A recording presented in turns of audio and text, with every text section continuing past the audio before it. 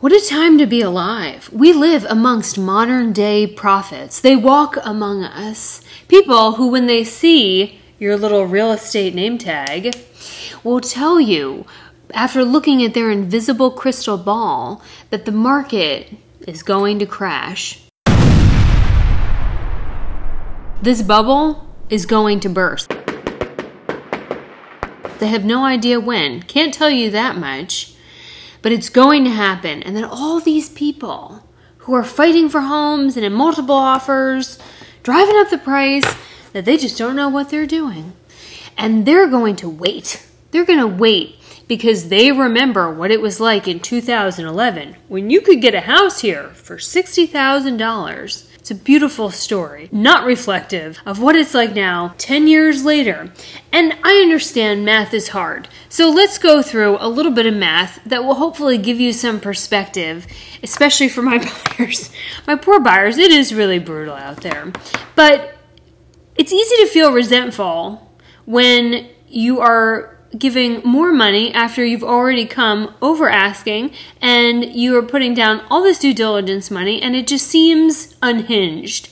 But perspective and math and not crystal balls is everything. I have completely already done the work on this ahead of time. So I'm not even, this is going to be like the cooking channel where like they chop everything up, but it's already made in the oven. It's already made in the oven. I'm not going to make you sit through all the math that I did.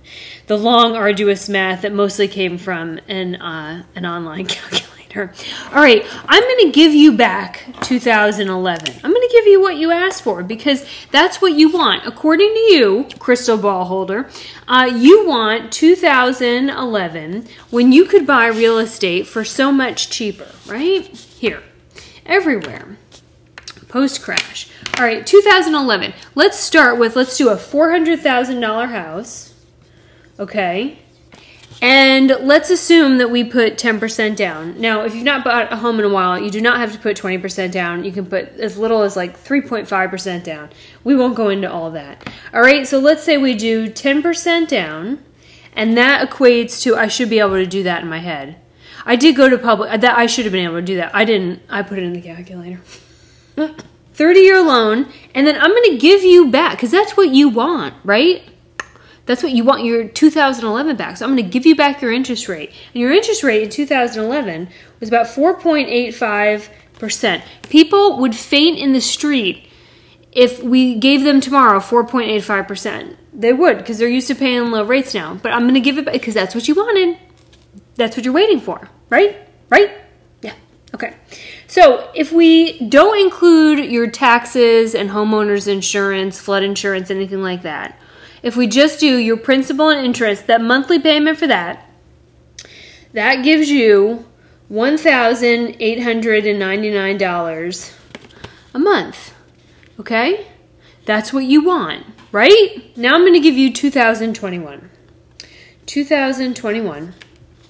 And now prices have gone bonkers, right? And so now let's say that house is $475. Same house, different time, same house. And I'm going to keep it at 10% interest. 10% interest, 10% down, Casey. All right, and that I should also be able to do the math on that, and I'm not going to. It's $47,500. All right, same house. It's worth repeating. And now I'm going to give you today's interest rate, which I just checked. It was about 3%. But it's gone down, like it went down heavy duty, it was 2.5 at another part of the year, and that it's around 3% right now, okay? 3% interest. Okay, and then that, if we, again, no taxes or insurance, that monthly payment, I'm not even going to show you right away. I'm not even going to show you. What do you think it is? Higher or lower? I just added $75,000 to the cost of this house. It should be higher, right? It should be, but it's not. That is your monthly payment.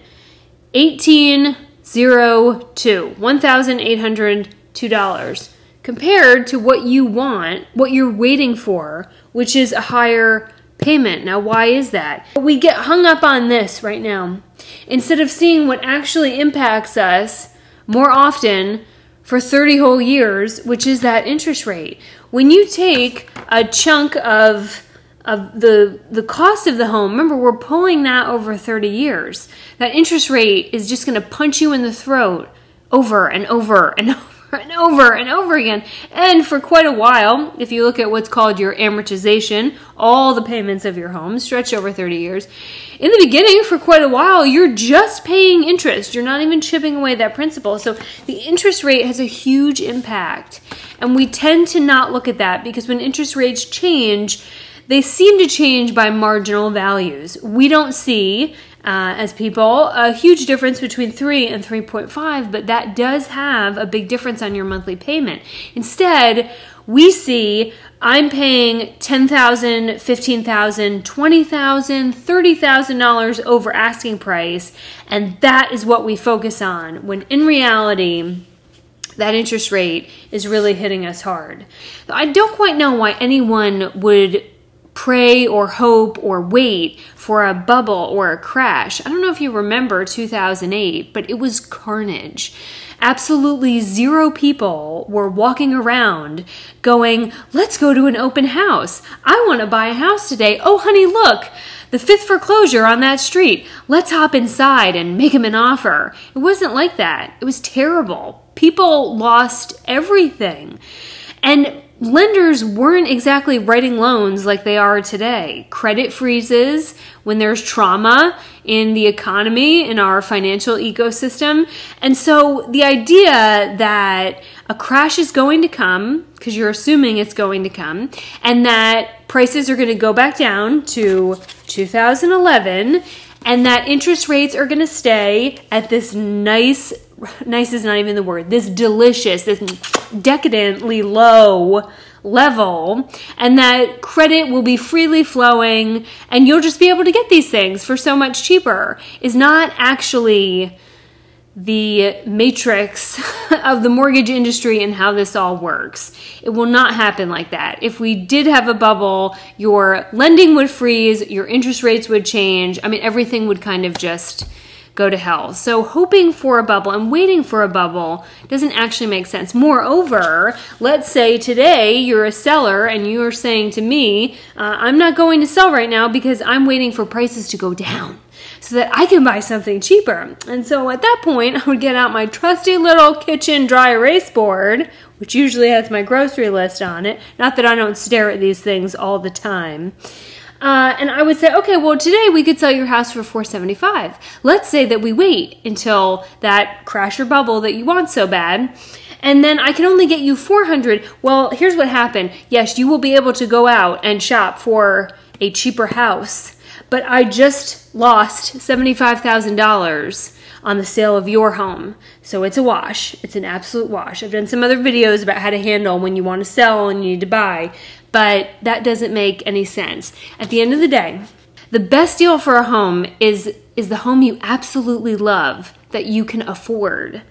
And so try as hard as it is when you're going through all this to not get hung up on that race during multiple offers and feeling so angry over $5,000. That is a lot of money. But in the scheme of things, while these rates are low, and if you really love the house, how much is your time worth?